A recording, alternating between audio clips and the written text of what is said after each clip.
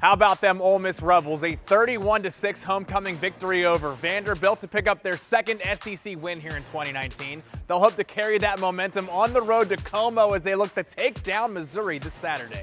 Ole Miss ran all over the Vandy defense, racking up more than 400 yards on the ground with explosive play after explosive play.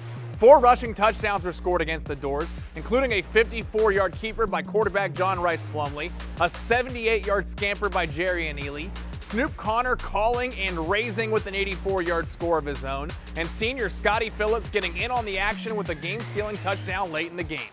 Defensively, the Rebs had no plans of letting the Commodores get in the end zone. After 2 first-half field goals, Ole Miss shut out Vandy in the second half.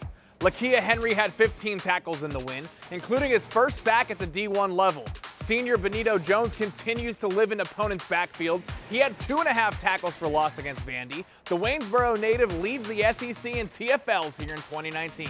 Missouri lost their season opener to Wyoming, but have been on a roll as of late, winning 4 straight, including a 42-10 beatdown of Troy last weekend. The Rebels head to Como for the first time since 2006. Ole Miss has only defeated Mizzou once in their history, a 10-0 upset over the number 18 Tigers back in 1974.